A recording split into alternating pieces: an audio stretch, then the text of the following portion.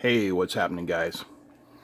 If you want to drive a MOSFET using an Arduino because you have some sort of high current load you want to use or high switching speed, there's one thing that you need to keep in mind, and that is that not all MOSFETs are designed to be driven from the 0 to 5 volts that an Arduino can put out. And what you need to look for is the type of MOSFET that is called a logic level MOSFET. So I've got two different MOSFETs here that we're going to take a look at today. The first is a power MOSFET, just a standard IRFP 2907 Zulu, and an Nte 2985. Now the IRFP is your standard MOSFET and the Nte is the logic level. So what's the difference and why does it matter and all that? Well, a logic level MOSFET is designed to be turned on fully, that's the key word, fully, by the logic level 0 to 5 volts of a microprocessor like an Arduino. Now the key thing we want to look here on these spec sheets is the threshold voltage, the VGS, the gate to source threshold, or the gate threshold voltage are sometimes called. So if we look here at your standard MOSFET, the IRFP 2907Z, you can see the gate threshold voltage is between 2 and 4 volts. Okay, now technically the definition of this is the voltage at which the MOSFET turns off. But for our purposes, let's just say it's where it turns on. Now the gate threshold voltage for the logic level MOSFET is between 1 and 2 volts. Doesn't seem like much, but it does make a difference. That's what I'm going to show you here in this little demonstration. Okay, so the pinout of both of these MOSFETs is the same. They are gate on the left, drain in the middle, and source on the right. So I made up this little test rig here. We've got 9 volts going into this breadboard. We've got a 1K resistor going to the anode of this diode, and then the what did I do there? Sorry, brain fart. The cathode of the diode goes to the drain. Then we have a potentiometer over here, so we can vary the voltage going through another 1K resistor. That's going to go into the gate, and then the source goes directly to ground. So turn on the old multimeter here, and we're going to start with the standard MOSFET, the IRFP series. We'll plug it in here like so. Turn on the power supply, and you can see we have 0 volts here on the wiper of the potentiometer. So there's 0 volts going to the gate of the MOSFET. Now what we're going to do is we're going to slowly increase the voltage and watch till it starts conducting when that LED lights up. See if I can do this so we can see everything.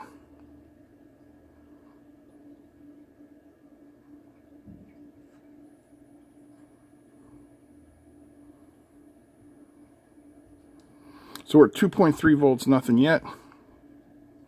And there we go, we started conducting. You can see the LED is lit at 3.245 volts.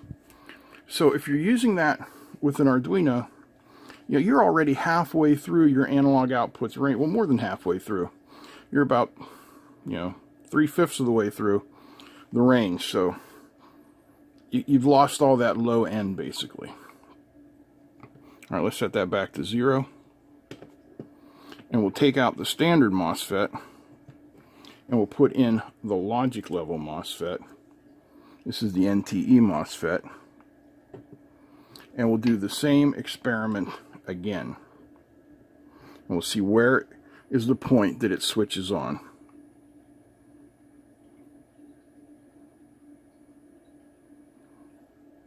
.3 volts. You can see we're conducting there. So we went from what, 3.245 to 1.3, a significant difference in using that. You gain so much more range with your Arduino.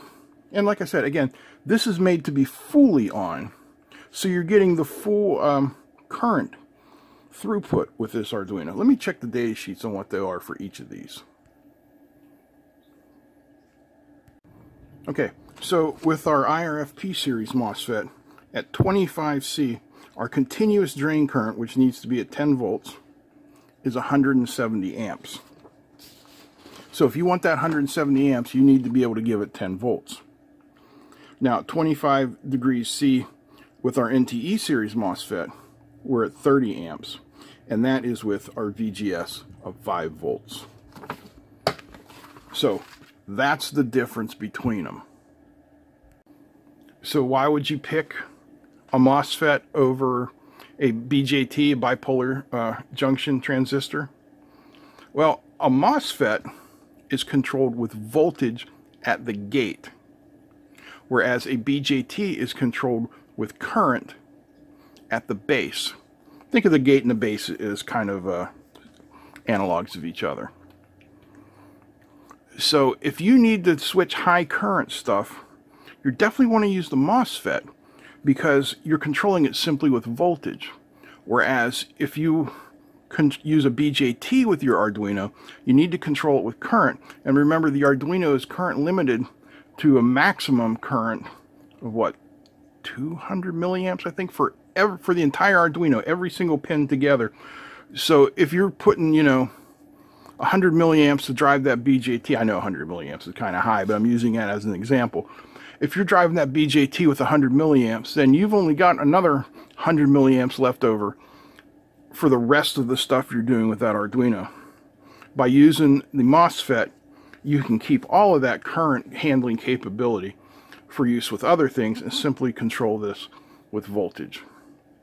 MOSFETs are generally used if you're looking to regulate the flow of high current or in narrow pulses or just any type of high power thing. You want to choose a MOSFET over a BJT. BJTs are good for low current, low power applications. So I hope that helps. Hope you understand how you can use a MOSFET with Arduino, type of MOSFET to use with Arduino. If you enjoyed this video, I hope you give me a thumbs up. Feel free to comment, share, and don't forget to subscribe. Big thanks to all the patrons, and a big thanks to you guys for watching. That's it. I'm out. Peace.